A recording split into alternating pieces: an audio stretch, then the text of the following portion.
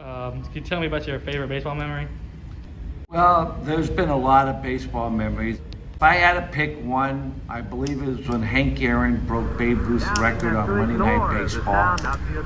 He got a home run off Al Downing, who pitched for the Dodgers at the time. And our whole house was jumping up and down. And I was around 10 years old when that took place, and that was a popular memory. Home run record's probably one of the biggest records in pro sports to break, and so at that time that was real huge.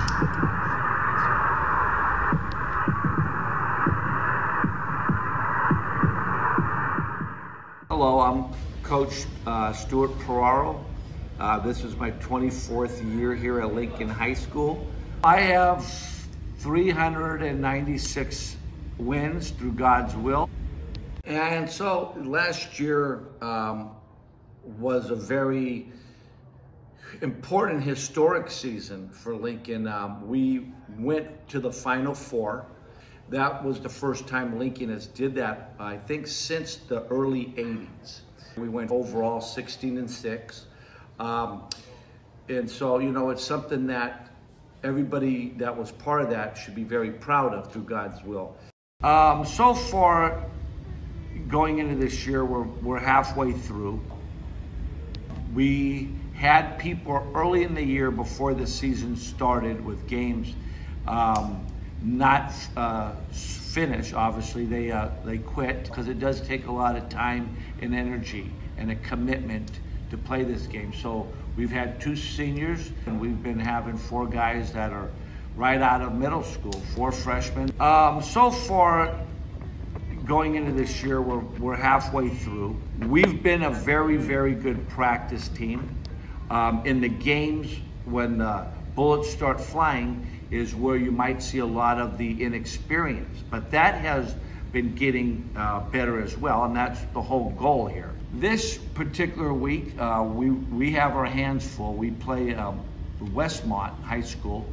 They're a team that came down from the A-League. And so they are a very strong unit. Arms that are stronger, guys running down the bases that are faster. Decision making's got to happen at more of a rapid rate. It's going to be very challenging, and that's how you rate people. You rate yourself as against good competition, and how do you handle the speed of the game. Here we go, 1-0. Let's go 1-0.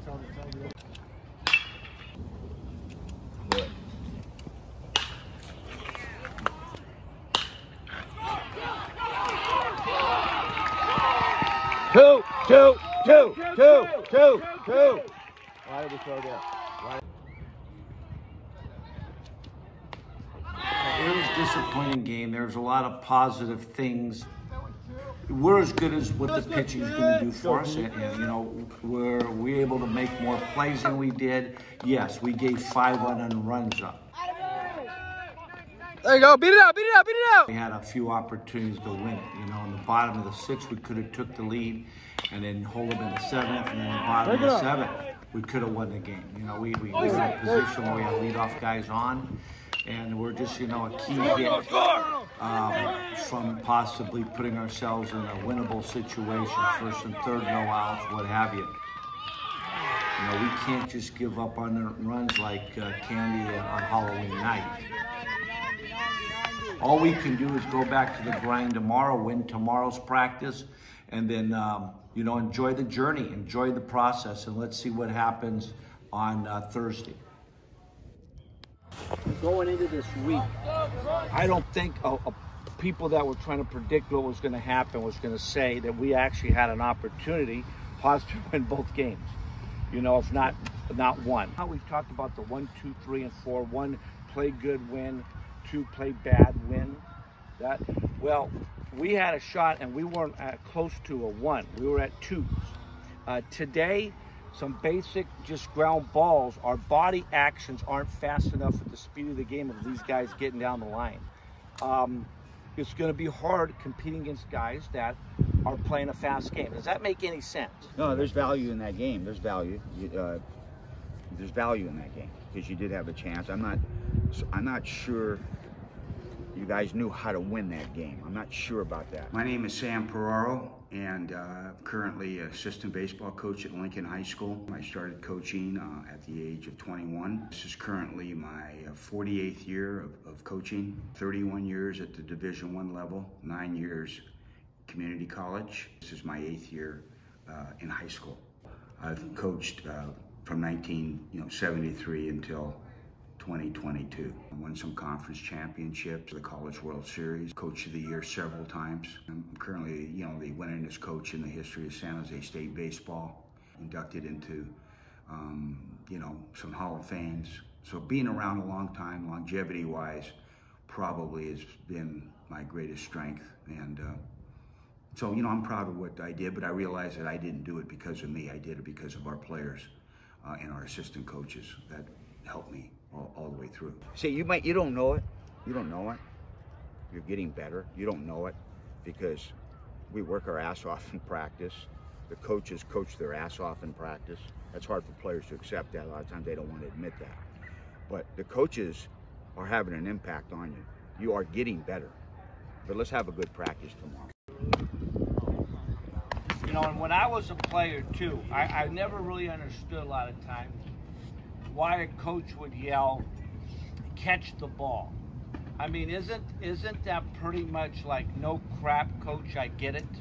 I want you to understand that I know you know the obvious, but we're trying to point to is a concentration level, the ability to finish, the ability to be confident that there's two parts to the play, okay?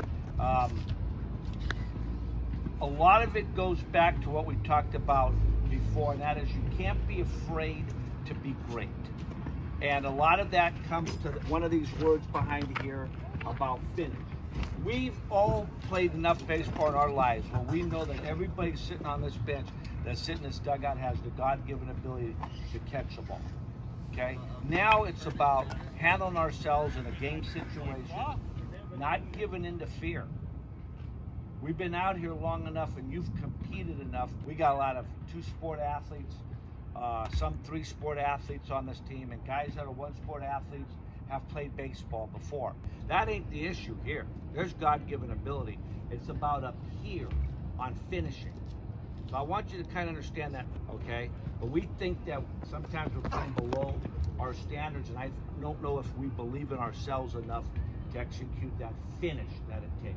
I coached at San Jose High before I came here.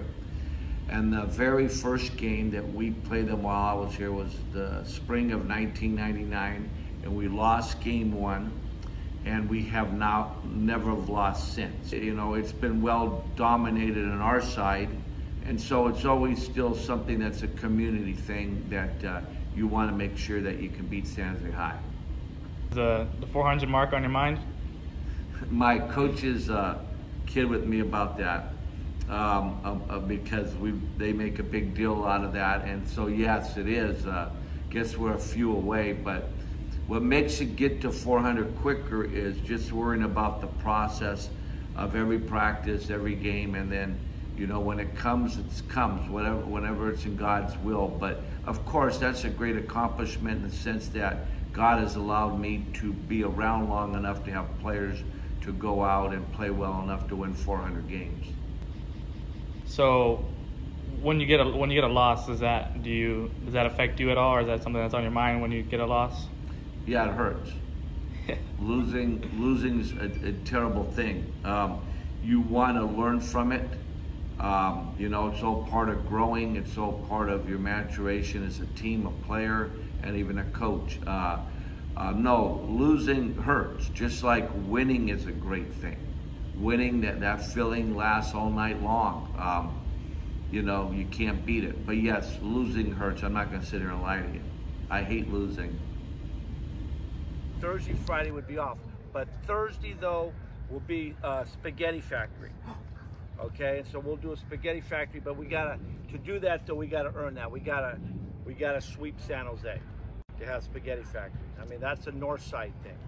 I'm sorry, but that's a north side thing. I'm from San Jose. I'm from the North Bay. That's a north side thing. There ain't no Spaghetti Factory. We don't win that.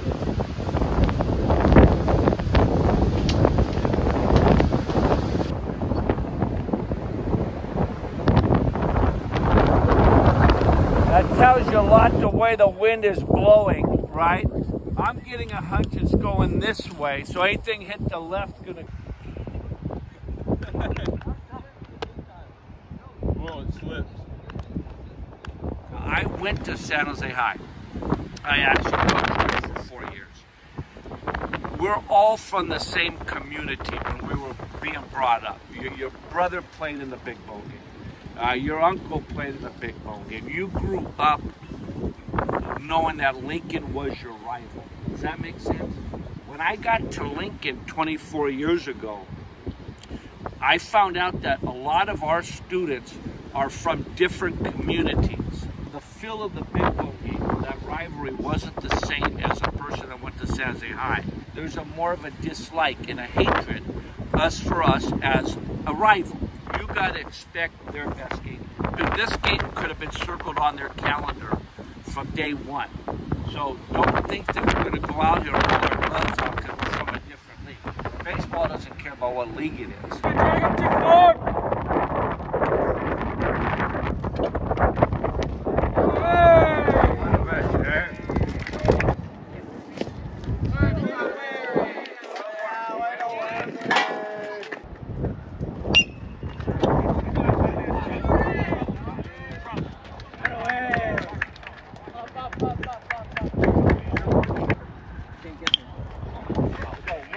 Great hit. Run. Clear. Go. Rethrow. Fire.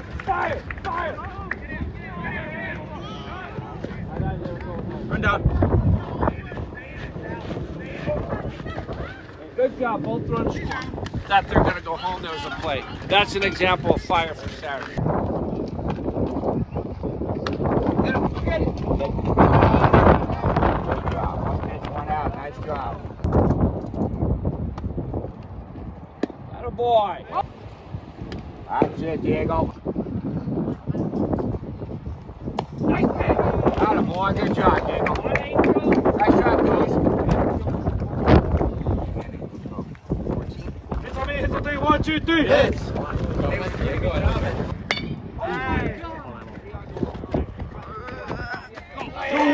Wong! Run, Wong!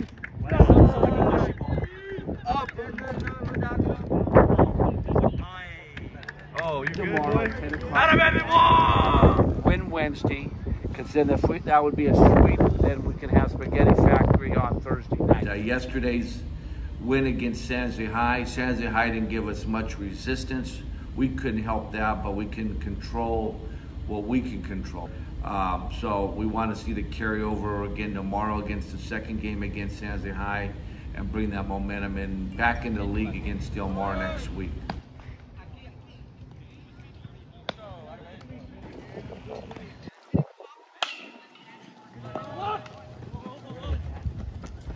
Good job.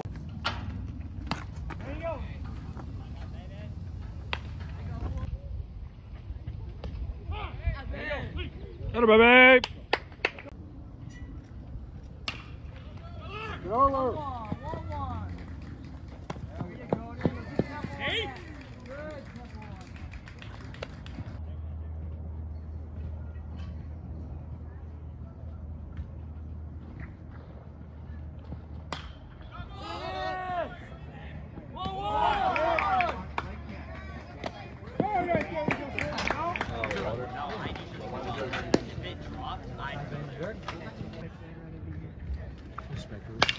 Oh, yeah! Oh, he better get inside the park. Inside the park, come on. Oh, no, he's slow. Oh, no way. Grip on this, guys, is that we don't, if you're getting beat, if we're getting beat, and we've gotten our share of getting beat, right? We've gotten beat by a lot. But here's the deal. You still got to defend yourself. You got to keep your hands up. Don't look for somebody to make it easy for you. You have to defend yourself in those situations. You don't laugh, you fight your way through, you keep your hands up. That's all you have? This is all I got right here. All right. Well, it was something we came up with. My assistant coach, Joe Yeomans, actually put it together in 2001. And we've won, through God's will, all the series. And so, you know, we've always had it. I don't even know if Sensei High knows about the bat game, to be honest with you, or the bat series. Well, we're going to go to the Spaghetti Factory tomorrow night as a team. It's our second visit there. And if they want tiramisu as a dessert, they can have that. You gonna order tomorrow? I think spaghetti with the meatballs and the sausage, and an extra order of the sausage.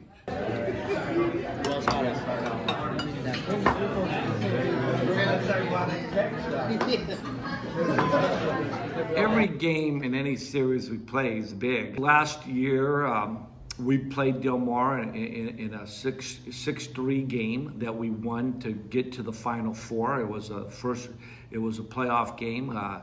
You know, they had a 3-2 lead, and we came back and won the game. And so I think it's in the back of both people's mind. There's a little neighborhood rivalry going on. You got to hand it to Del Mar. They compete. They competed last year, and they're going to compete tomorrow. Baseball is a really hard game. It's a tough game to play, and we always talk about, you know, if you, in hitting, you fail 70% of the time, and you're still considered an outstanding player. There's a lot of failure. And the guys that have the mental toughness, they survive in this game, and they benefit from the game, because the game of baseball is a real reflection of life. You have good days, you have bad days, but you still have to move forward. You can't go into bed and put the covers over your head. You got to show up. You got to compete every day.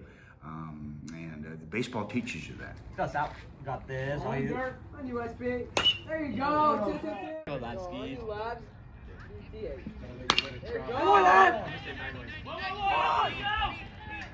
There. Atta baby!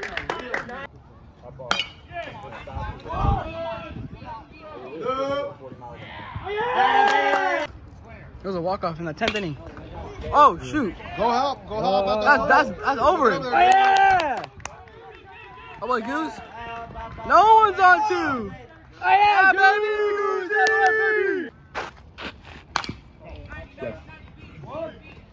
Yeah! There you go, Tommy. There you go. There you go!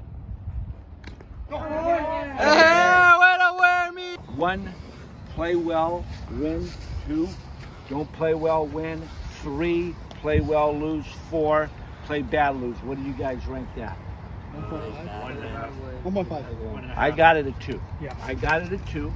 But 1 and 2, you take how many days a week? 7 days. 7. And if there's 8 days, take it that day too, and twice on Sunday.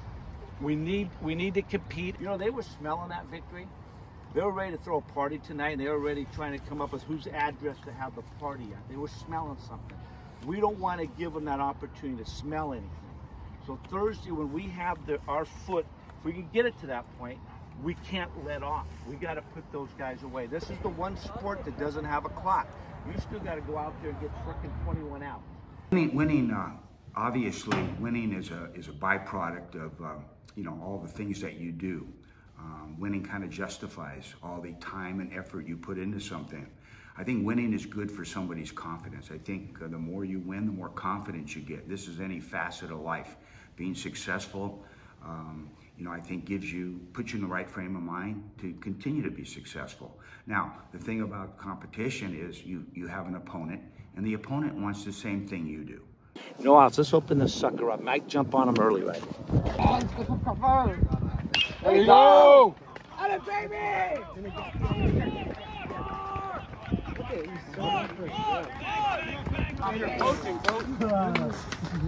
Long skate. Salbert. Hey, keep it going, Daniel. Catch up. Go.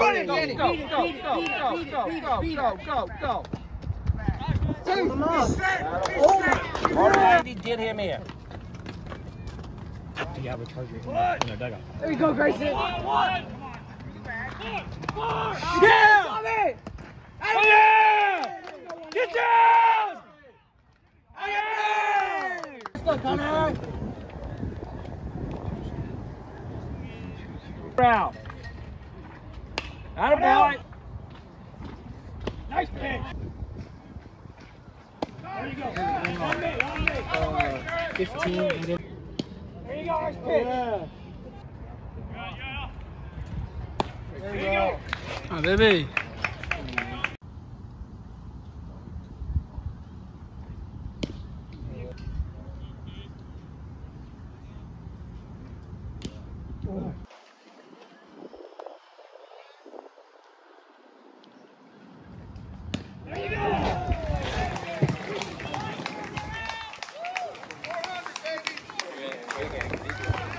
Yes, it's the 400th win, and a great blessing. Wong went out there and probably had his best outing of the year. And the players that got to go out there and score the runs and get the outs, they're the ones that really win the game, obviously. So I've been blessed to be in that situation, and obviously at Lincoln High School, which is one of my obviously 3 stops. It's my 24th year here at Lincoln, where most of the wins came from.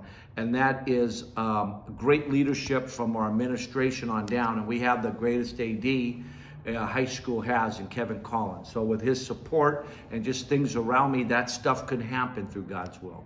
Your players had a better day than the opponent, and that's happened 400 times, and I thank God for that. I tell my players, you know, it's one game at a time, one inning at a time, one out at a time, one pitch at a time. But as far as my longevity as a coach, you know, you evaluate every year, but in the big picture, I still love what I'm doing. And so, you know, I like to keep that going. Let me explain something to you guys. Winning is really hard. Winning's hard. You know how easy it is to lose? Here's the easy things in life. Easy to lose, easy to quit. In life, it's easy to lose. Anybody can do it. It's easy. It's painless. It's painless. It's painful to be a winner. To be a winner is painful because you pay a price, man. Somebody didn't. Hey, you won a raffle ticket. Hey, you won the auction. So guess what? No. Anybody can lose and anybody can quit. The satisfaction of being successful and winning is worth the price. It's worth the price you pay. It's worth the price you pay. It's worth the